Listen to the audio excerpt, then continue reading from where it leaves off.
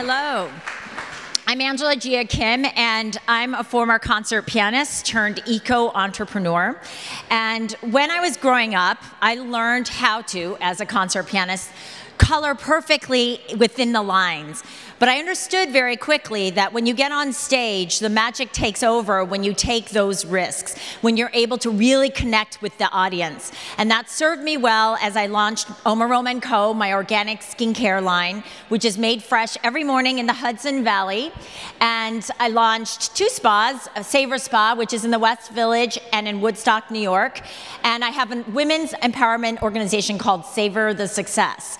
And one of my favorite sayings, which I think you will appreciate, is never beg for forgiveness, never ask for permission.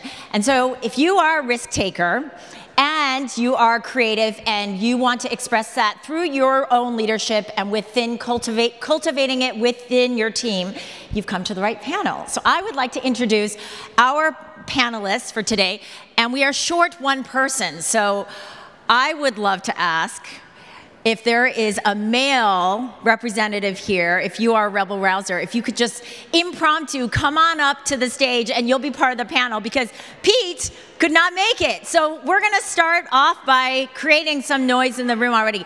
Yay, come on up, okay. And always give credit where credit is due. That idea came for our first rebel rouser, Nicole Yershon, come on up. She is the Director of Innovative Solutions of Ogilvy Labs. I'm sure you've heard of Ogilvy. Okay, so do you want to sit far away from me? Okay, great. I'm only following form for that. Okay, great. Bisila Bokoko. She is an award-winning businesswoman who just flew in from Turkey. She's a speaker and philanthropist. Welcome. And I love this next name, Jimmie Stone. Isn't that a good name? I think you have some fans. He's the Executive Creative Director at Edelman. And you know, I don't know your name, but welcome on the stage. Why don't you introduce yourself? I'm Matt Eastwood, Global Chief Creative Officer at J. Walter Thompson. Yeah, it's just that.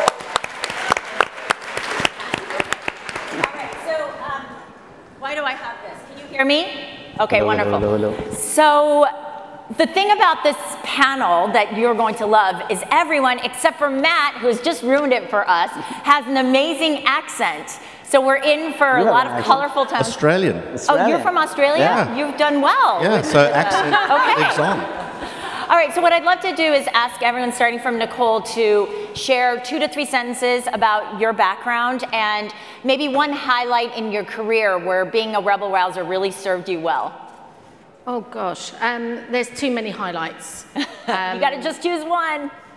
So I have been in advertising for 27 years, and I started my life with Dave Trott, who's creative director. So I was working with Cindy Gallop all those kind of years ago, and she won't thank me for that, actually, saying those years, but anyway. So they seem to employ people like us, and so therefore Cindy and myself and everyone that was there at that time, and then at my next agency, Simons Palmer, which is run by Carl Johnson, who runs Anomaly, all of those 2 agencies seem to employ people like us, people that didn't ask for permission, people that, Dave Trott always used to call me an irresistible force against immovable objects. Because once you're on that road of knowing a route to go, you don't listen to anything either side, you just kind of get to that very end, because it's very easy for people to say no.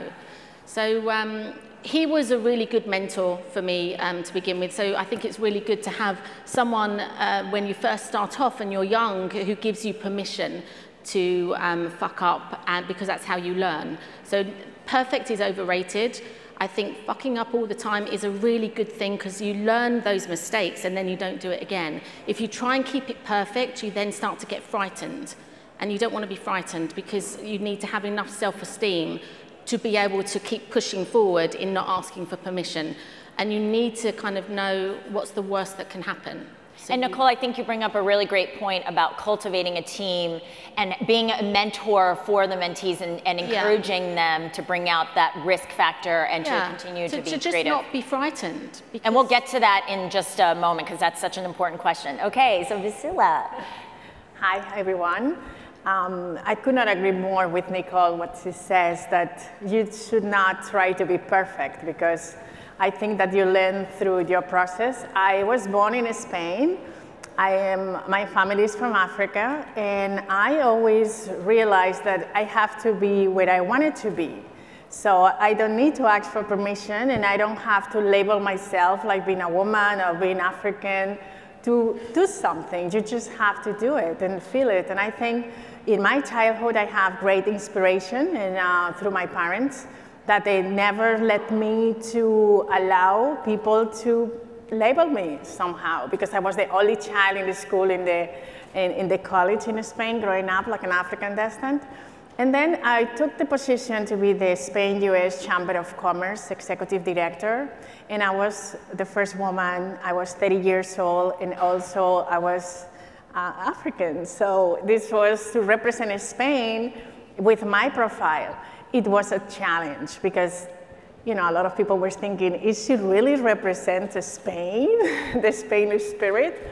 But what I did is to just exactly that, don't ask for permission and try to be creative and do things different and market Spain in a different way. So I remember the first time I was in a board of directors and I have 40 men looking at me, telling me what is the plan, because we have such an amount of money and we want to increase our revenue and to make Spain more visible in the country. That was 15 years ago.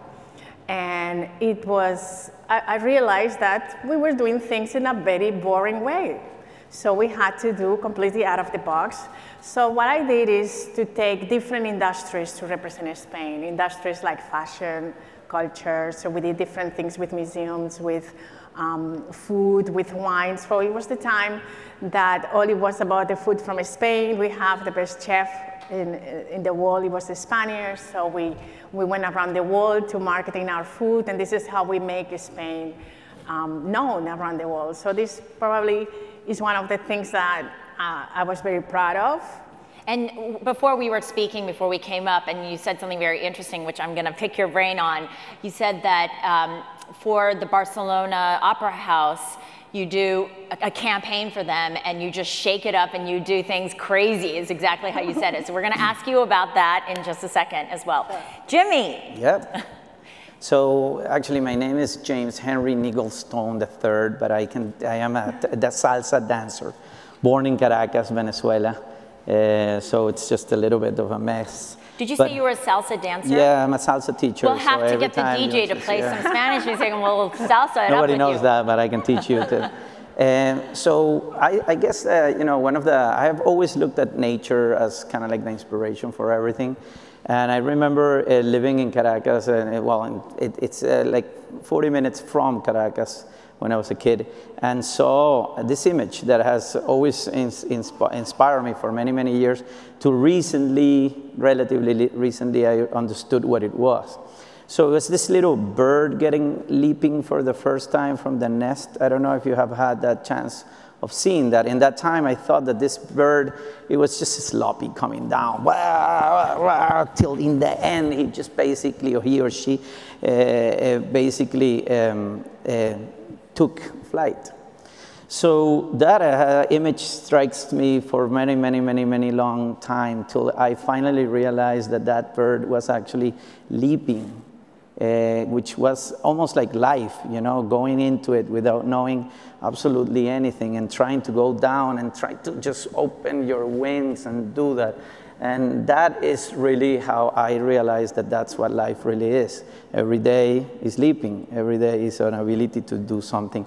From that moment on, I have never been somehow in any position. Everything is white on white, and I have never been comfortable anymore. I'm uncomfortable every day. And that's great. I think that's the secret to stretching yourself and coming up with something that stands out and that's extraordinary.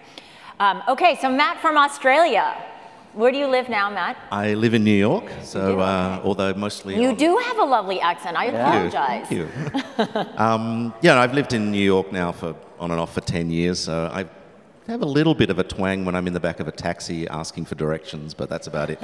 I mean, I think the idea of sort of not waiting for permission is something that I've kind of, I guess, used throughout my whole career, and I'm not sure what drives me, but in Australia, I'm from not one of the big cities. I'm from Perth in Western Australia, which is very much kind of a third or fourth city in Australia.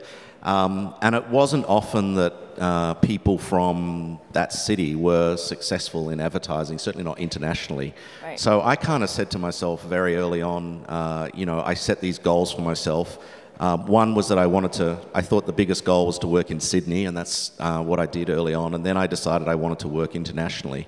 And I guess for me, a moment that really kind of summed up when I didn't ask for permission, I just went for it, was I decided, I guess through a combination of ambition and Catholic guilt, that I wanted to be a creative director by the time I was 30. And I was 27 at the time. And that's pretty young to be running an agency, and I don't know why I set this goal for myself, but I just did, and I started sort of shaping myself into what I think a creative director should be, and how they should behave, and how they should dress, and all of that. And then eventually I got an interview with M&C Saatchi in Australia. They were opening a new office in Melbourne, and the truth is I'd really never done a lot of the things that an executive creative director of an agency does. I actually hadn't personally led a pitch, although I'd been involved in lots of pitches. I'd never employed anyone. I'd never done a performance review, none of that sort of stuff. But I kind of just bullshitted my way through it. And when they said, well, what's your experience doing pitches? I've done pitches. And because I knew I could do it, and I'd seen people do it, and I was like, I can do that. Right. And I thought, if I sit back and wait for them to decide that I'm ready, they'll never give me this opportunity. I know I'm ready. I just need to jump in and do it. So it's kind of fire and then aim. Yeah, right. Yeah. And so, I went through about 3 months of interviewing for that first job, and it was really interesting because after 3 months, they said to me, look, we're going to pass. We don't think that you're ready for this job. I'm about 4 months off my 30th birthday at this stage, and I'm like, got to get to that goal. I have to do this. So I sent them an email and said, give me one more chance to come in and speak to you, and I will convince you why I'm the right person for this. I thought, nothing to lose, may as well. So I went back in and just sort of dived into the depths of my passion and belief of why I could do this job. And then within about 20 minutes, they were like, okay, all right, yep, you can do it. And what do you think convinced them? It was your passion? I think it was the passion, yeah. I think they knew I was young. I didn't have anywhere near the amount of grey hair then. I looked like a baby. But I think they saw my passion and thought, when sort of pointed in the right direction, then I'll be able to achieve what they want me to achieve. Okay, that's great. There's so much in that story that I think we can pull out, drive and the chutzpah it takes to just say, let me convince you. And I'm sure it's not just passion. You probably have very good pitching abilities too. So we'll get into all that good stuff later. So I'm very interested in the psychology of risk-taking and going out on the limb like this bird that you were talking about, and the innate ability to do so. So I'd like to go back to your experiences as children. I grew up in Ames, Iowa, so I was one of the only Asians in this small town, and so I relate to your story, Bisila. And so I'm curious, for you, was there anything that really helped hone this ability to not, in essence, care about what anyone thinks of you? You get made fun of, right? I'm sure you and I have that in common. Yeah. And you're made fun of something that's so you, and you take it so personally, and you don't know as a young child how to handle racist comments, right? So I'm assuming that we both rose above it and said, I don't care what you think of me. In fact, I'm going to use this experience to be my secret weapon to be able to accomplish whatever I want to accomplish. So I'd like to hear from your vantage point what that was for you and how you were able to cultivate these qualities. I was born 41 years ago in Spain, in Valencia, where there was not Africans over there. So the first day of school for me was very hard because also I have a name, Bisila, Bokoko, and all the kids, I remember they threw in the floor laughing when they put the list in the class. And I remember I came one day home a little bit sad, and I told my parents, you know, they call me black in the school. And my father told me, look in the mirror. You know, just look in the mirror. Mm-hmm. And he said, you're going to have to deal in life with that you're black and you're a woman. So do the best of yourself. So I think that my parents always encouraged me to embrace who I was. So at a certain point, I think when I was a teenager, I realized that I have two choices, or always feel different or feel special. Mm-hmm. So I choose to feel special. So I love that. That's so extraordinary. So you can choose to be either different or special, and you felt like you were special. Okay. And that's what I think that was my drive through my career, to always feel special and try to find the best inside of myself to put it out. Mm-hmm. And this is really what has been pretty much my path. Right. And don't fear who you are and present yourself. And even in my world, I'm the only one in most of the, because I work a lot with different European companies, and I work in fields that are dominated by different races or sexes, but I just feel myself. Right.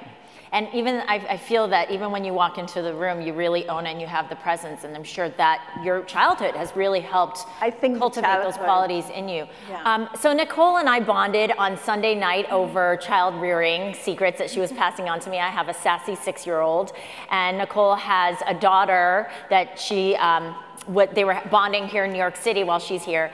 And you said something very interesting, if you don't mind, that I share. Go ahead. And it had to do with, don't try to control your child, because, and that's, as if I know many of you must be parents, that's easier said than done.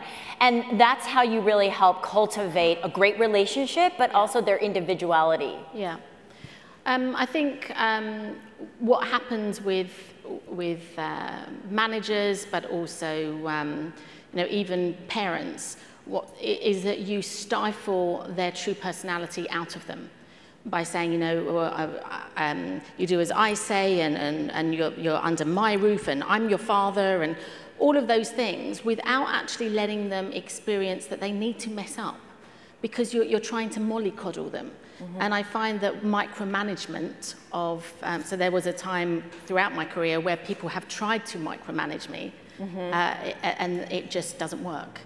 Because I have enough self-esteem, and I think self-esteem is a big thing with being fearless and being brave, is that you need to yourself believe, do you know what, I don't need to work late tonight. I really feel that I've worked enough and I've done enough. And so self-esteem, I think, is really important. Not being controlled or controlling people is really important, to allow people to mess up and find their own way.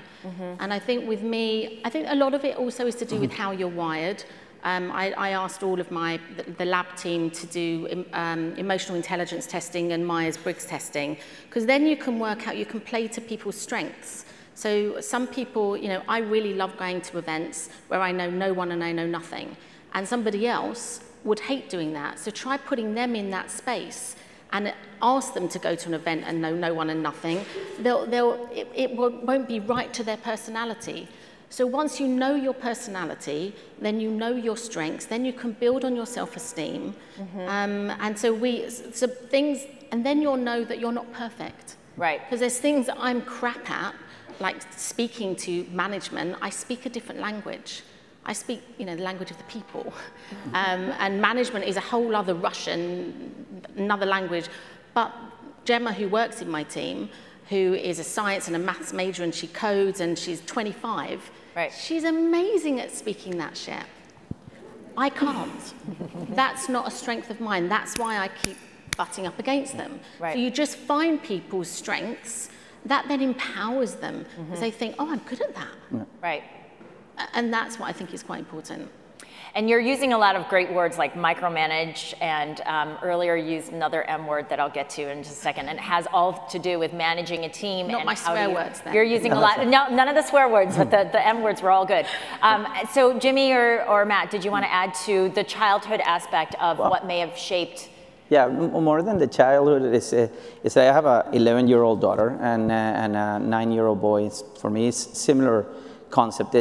Is that I tend to really personally, and to my team and to my family, is to go and let them find the path of least resistance. Into move to their aspirations. There's a difference between aspiration and ambition.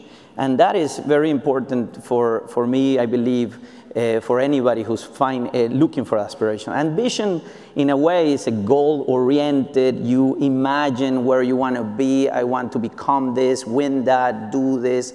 And it's just fake. It's a fakeness. Did you say mission? Ambition versus aspiration. Aspiration is a goal in life. It's something unachievable. And it's something, I call it almost like the sun in front of you. What you really came to this life to do. And it's important to know what it is and to be clear of that, to feel it, not necessarily to know it. Because inevitably there's conditions. There's going to be rain, there's going to be fog, there's going to be, clouds. But if you know where the sun is, you can close your eyes, move around, and you will always know where it is. So you continue plowing through, true to that aspiration, and eventually the millions of micro decisions that you make by just the fact of living will get you there. That is simple as that. And if the aspiration is clear, you don't care about the no-sayers that say you can't, because you know. And that is a little bit the key when somehow you choose to understand that versus, and then I think that's the first thing that we all need to do, is just to really be clear what that aspiration is. So how do you teach that, for example, do you have a story that you can share of how you taught that to your 9-11-year-old? I always say there's a mentor of mine, and I never met him yet, but he's the founder and president of Patagonia. It's a book that I recommend. It's Let My People Go Surfing.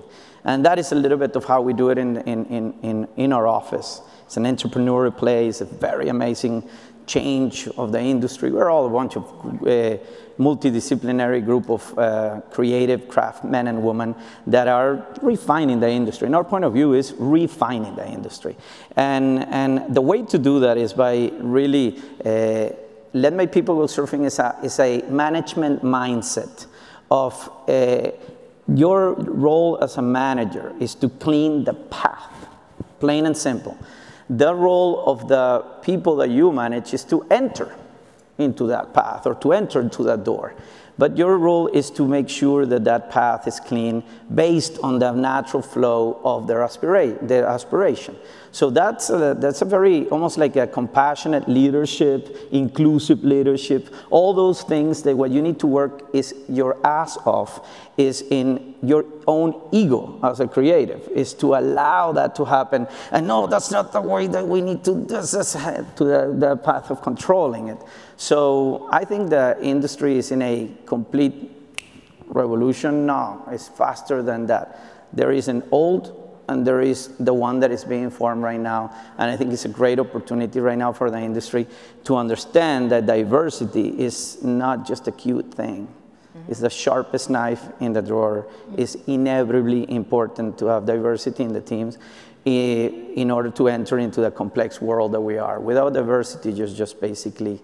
I think within a company, you need your naughty one. Like, it's me in my company. The naughty one? The naughty one. It sounds so much better with your accent. Yeah. And so when you've got someone who's fearless and naughty, and you're almost like a bit of a Pied Piper, and I kind of send a note round saying anyone wants to get involved in the next lab day, and there's maybe about a dozen people put their hand up because they know they have permission to just do what the hell they want. And giving them that, releasing control. And I had one girl, she was really panicking and she needed to see me urgently. I'm like, well, just come in, the door's always open. She said, I don't know what to do with the design of the lanyard. So I said, well, what do you want? What do you like? So she said, well, I like this because, I went, great, go for it. it takes away that angst of them feeling so frightened to move an inch. You find that person within an organization who will take any kind of blame for them. So if they mess up on something, I'll take the hit, because really what's the worst again that's going to happen? But once they then, by the end of the lab, like semester, 6 months, they are different people. Oh my God, they're kick-ass. Yeah. And I haven't made them. Yes, and I have a very important question for you. I just want to make sure, did you have anything you wanted to add before we get into the next question? I guess one of the things that's interesting, and you said it, Jimmie, a couple of people have said it, the idea of being a young person facing some kind of adversity, whether it's being, Asian growing up in a place that doesn't have a lot of Asian people, or, a black person in a country that doesn't. For me, I grew up as a gay man, and I felt that at school, that I got teased because of that. And I think when I finally got out of school, I sort of found a whole new permission to be the person I really was. And I think that maybe something about that environment of being kind of pushed and put down and makes you realize, screw it. I have to come and be who I am, and I have to be louder than everyone else, and I have to really stand up if I'm going to be noticed. And you have to be more you. You have to, yeah. And I think, I definitely think, I'm sure there's not a point in your life where you go, all right, I admit it, I'm Asian. I think that was probably obvious from the start. But I think for me, that sort of process definitely gave me the confidence to start achieving the things in my life that I wanted to achieve without having that burden, I think. Yeah, it gives you the balls to do what you want in many ways, yes. Okay, so my big question to you, and I'd love for you to define the word micromanage. What is micromanage to you? As we're talking a lot about cultivating teams, how do you show up as leader you want to be, to, I thought you said it so eloquently, Jimmie, to pave the way for your team? I had an experience, again, that it goes back to self-esteem. That one thing is the most important with especially pushing boundaries, or a life, I think, in general. But I had an experience with a CEO who I was working with who inherited me, which obviously is going to be a bit difficult for some people. Some people embrace it, some people not so much. So she decided to put a couple of henchmen in charge of digital, which meant that they would be in charge of labs, or so they thought. Obviously, that was not going to happen. And so that was kind of quashed immediately. And then I just thought, okay, let's just have a very honest conversation. And I just went up to her and I just said, I'm just going to have a really honest conversation, regardless of what the outcome is, and be prepared to walk if I had to walk. But the conversation was, I am not like you. I don't want your job. I don't want to go up through the ranks. Up this greasy pole. I don't want 1 million people reporting into me. I'm not driven by money. I'm driven by freedom and anonymity. And you give me those things and you get out of my backside and stop, with the control, with putting people in, I've got to do PowerPoint presentations and client meetings. That's not my strength. My strength is special needs, kind of over here. I know that. I'm now telling you that's my strength, and I'll make magic happen for you if you just listen to what I'm saying. And that honest conversation was just a breath of fresh air to just be able to then breathe and do what I do best. Okay, and so what is micromanaging though for you? It's where someone's trying to control you or say you've got to go and do this. Which makes, it's like being a teenager, actually, where a parent says black and you say white.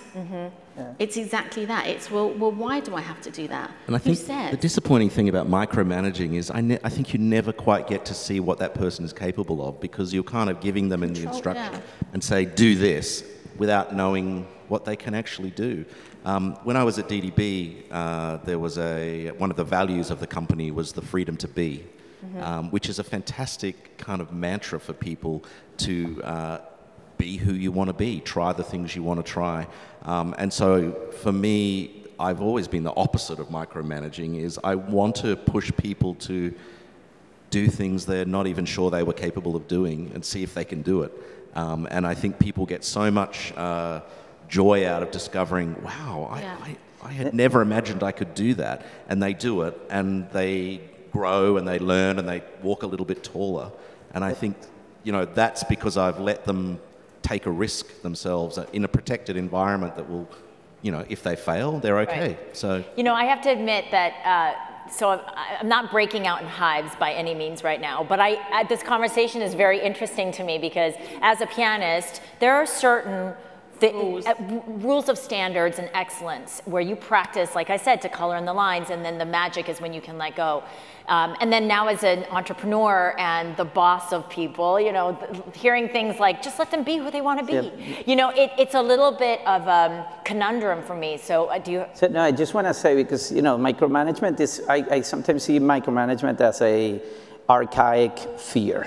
You know, but we all are micromanagers in a way. It's almost like we might say that we let them free, but there is a little bit of, it's almost a practice. It's almost like walking a razor's edge. You constantly have to be, watch out with that because you can easily be one, no? Right. Because you sometimes have to say that is wrong, that is right. As a leader, you have to somehow figure out where to go. And I'm saying that we are all in that process of understanding. So one thing that I say is that we are moving from a complicated reductionist world where, you know, complicated, I always say to my team, is that complicated was design a turbo engine. That's what it was in 1950s, where, you know, you can take that piece and do a manual for it, and you have people doing it, and there's a way of understanding the whole thing that you're doing. But today we're in a complex world, which is complicated and uncertain. So nobody really is enough intelligently. It has enough intelligence to understand everything. So you have to really let it flow, be permeable to really understand. So micromanagement in a complex world is one of the most dangerous thing a leader can be. That's why I think it's an archaic fear of any leader to control and to be there in order to continue bubble in a or corporation ladder, if you will. Right. So it's a so it's I think there's a struggle. I think what I'm hearing is there's this fine line between guidance and mentorship and control. Yeah. So I'm sure you have some thoughts to share on this as well. I agree with Jimmie that, I mean, all of us, when you are a leader and you have a goal, you want to get there. And obviously you need to let your team to bring themselves the best of themselves, but they need guidance. And this is your role, to just be sure that the direction that things are taking is the direction, the way you want to go. So I think also it's important to trust. I think that the key word is trust, yes. Because when you are in the process to develop a team, you have to trust them. And sometimes you have to let them take decisions. And maybe they're not the right decisions. Personally, in my case, I don't really care so much about how they do it. It's just to get there. So we have certain goals, we have deadlines, we have things to do, and I just want them done and right. Right. And people have different ways to do it, and when you let them do it and you trust them, yes. So that you might be surprised about how maybe your way is not the perfect way and you get to the same point. So that goes along the lines of what you were saying, Jimmie, that there's a shared aspiration, and how you get there may not be as important as getting there, whatever there is. Not everyone can be like this, can take those risks or not ask permission, because that's not how they're wired. So it's finding the people in your organizations where that's a skill of theirs and giving them a little rope to go do it. And I think once those people know they have a bit of rope, because it's not going to be everyone, otherwise it's anarchy. Employ millions of me, obviously it will be anarchy. Especially within a large organization, which is very process driven. Right. People like me are, I guess, unemployable. I've managed to make it work because I know the industry quite well and I deliver. And I think that's the thing with this kind of personality. It's quite an entrepreneurial personality to not ask for permission. But I would like to ask a question on that, because, you know, we always debate on this. Leadership is born or you are created. So it's like, are we all in this room have the same capacity to lead and to be a creative powerhouse, or no? Some of you are born with it, some are born without it. That's what I struggle now, because I am clear that we're all exactly the same, that we have all, that's why I'm saying that there is a discussion here. Yeah. I do believe that everybody is exactly perfect the same and has the same ability, but you're covered with a bunch of layers of your existence, your environment, and you just have to find that within you and to let it come out. But some other people believe that people are wired in a certain way, so. Yeah, I mean, Seth Godin did a really interesting blog post called Hunters and Farmers. And I thought that was really, you know, go check it out. It's very interesting in the different levels of personalities. But obviously there will be layers. There's we do a future talent thing at the labs called Rough Diamond. And we take kids in from age 14 into Ogilvy and from Greenwich, Tower Hamlets and Hackney, really, you know, not privileged areas at all, and show them a world that they could potentially work in. They think their future is a Tesco's checkout. One of the lessons we do with these 14-year-olds is we take them out for lunch. I know it sounds really ridiculous, but a lot of them will maybe have just gone to Nando's or not necessarily even eaten with knives and forks. But when we go out for lunch, you then start to get deeper into the kid, and you start to find out, you know, break through their layers. And one of the girls, Benedictine, was from the Congo. So she spoke Congolese, 6 languages, Congolese, wow. Spanish, French, English. But because she was failing in English, the teachers were constantly naughty, naughty girl. And she felt crap about herself. We were like, oh my God, you're a bloody genius. You can do this, this, this, this. From that moment on, this girl has just gone like that, just from going out for lunch. Mm-hmm. And I think you're sort of pointing to something else, that there is a lot of cultural differences in terms of what we're talking about as well. I mean, I'm lucky in that I spend a fair bit of time traveling around the world. I just spoke at a conference in Korea recently, and I was talking to them about curiosity and courage. And it's really interesting because that's a culture that actually kind of really pushes down the idea of curiosity. You're not meant to ask why, you know, you're meant to agree. And courage is discouraged there. And that's not the only place in the world. So I think, you know, allowing within, I think that's why diversity is so important, because not everyone can tap readily into those skills. Right. And for some, it's a cultural barrier that then they have to ask permission for everything they do. They, you know, Japan is similar, you know, like they don't like to argue. They don't like to say no, so they say yes, when really what they mean is no. So yes. I think finding ways to adapt that kind of spirit to cultures that aren't as open as, you know, the United States is. Yes, and so one seed I'd love to explore before we take questions, and by the way, if you do have questions, please, is there a video here that they need to have the audience members up here asking questions, or they can ask from the audience? They can ask from the audience. So if you have questions, jot them down, because we're going to get them answered in the last 10 minutes here. But I think for those who are not the beautiful leaders you are right now, and they're climbing the ranks, I think your story is very inspirational of how you just went in there and you're like, come on, I'm the right person for this job. And those moments where you can really get to the next level in your career, how can these people just get to that next level? So I want to get into that, because I think the drive that you exhibited and the risk that you took, what was the recipe there? I mean, I think the biggest thing, and I've been lucky enough to work in agencies and work on a transformation of those agencies, and people have said to me, what's the most common thing you do? And the most common thing I do is become a cheerleader. And I become a cheerleader and support the people that work around me and make them believe that they can do it.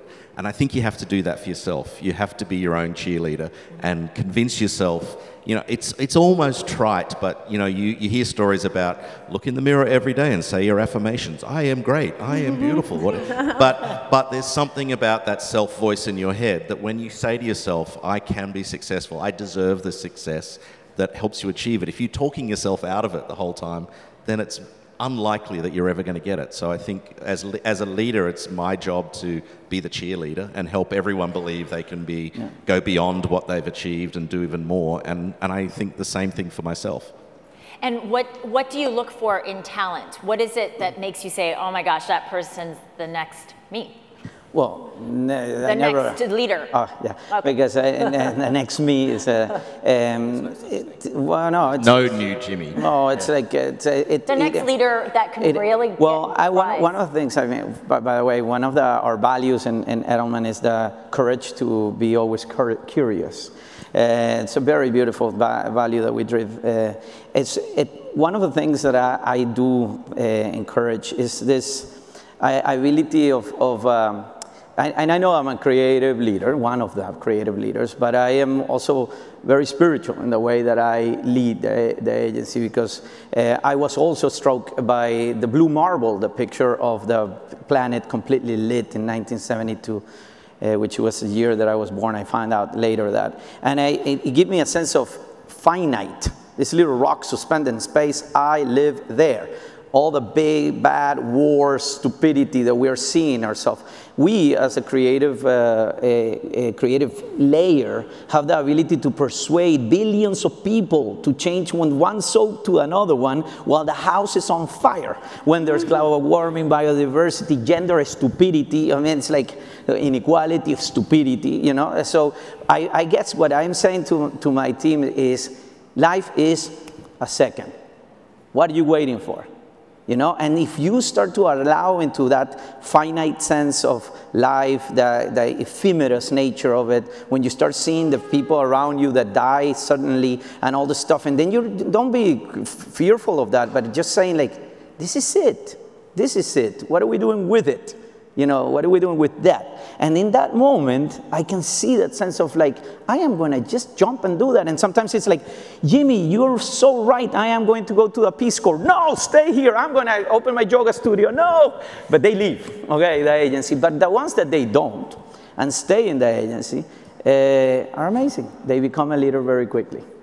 So it's kind of like a puppy that you just have to throw into the water and they're going to just swim, right? I think so. Go in there, take the dive. Don't even think about it. Just do it. There's a great 2-minute film with, again, look it up on YouTube, a guy called Paul Crick. And it literally is about 1 or 2 minutes. And it's him facing the camera and he just says, this is it.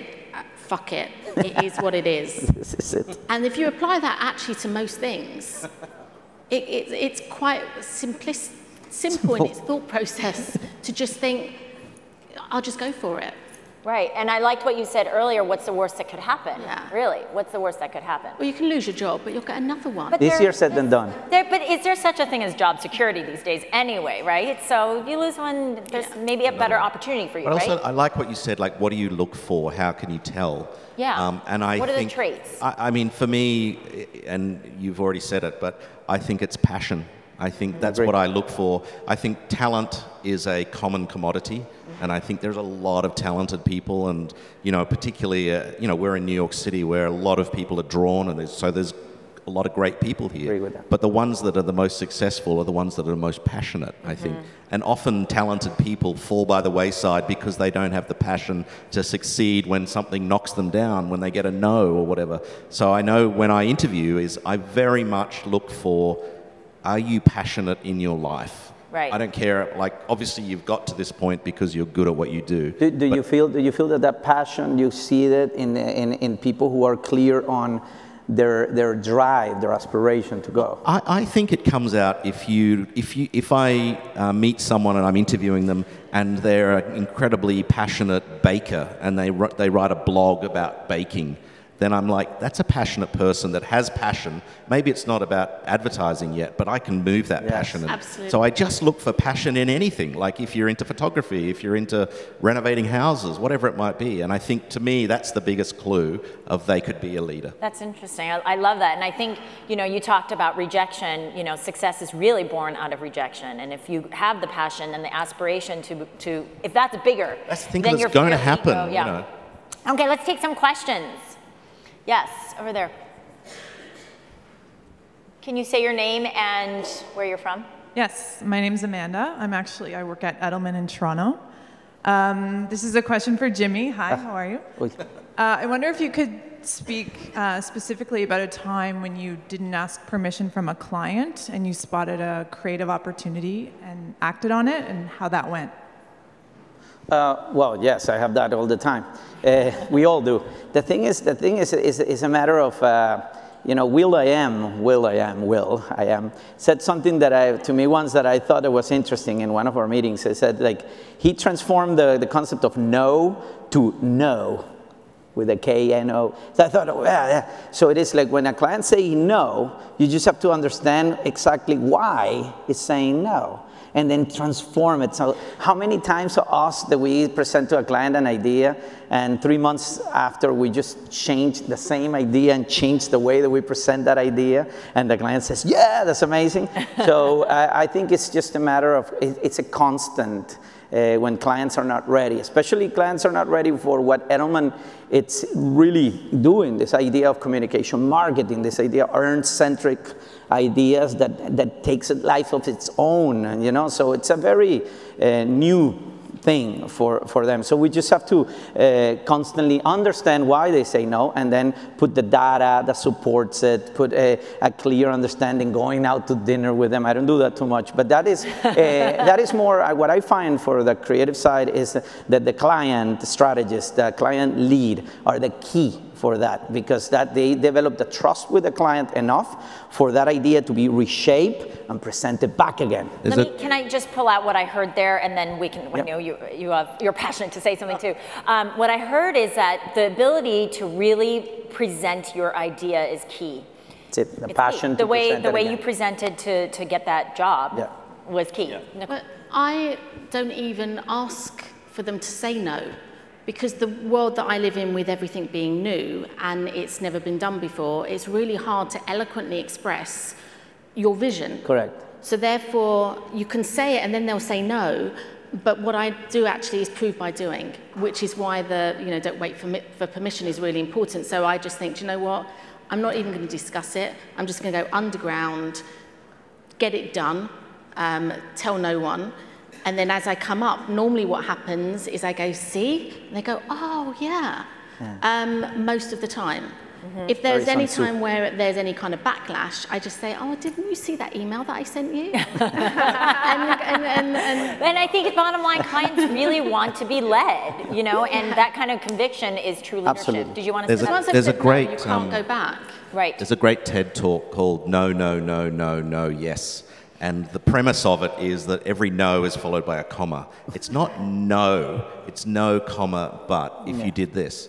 And I think that's what you're saying is, clients say no all the time, but they always give you a little opening to go, we don't like it because of this. And you go, all right, I can fix that. And then you get no, comma again. And I think that's the thing, and that's where passion comes in, because there's going to be 4 no's, 5 no's before you get the yes. There are so many book titles that have been thrown out in this conversation alone, from Courage to be Curious to No to comma no, whatever. A lot of creativity up here. Another question. There is a question over there.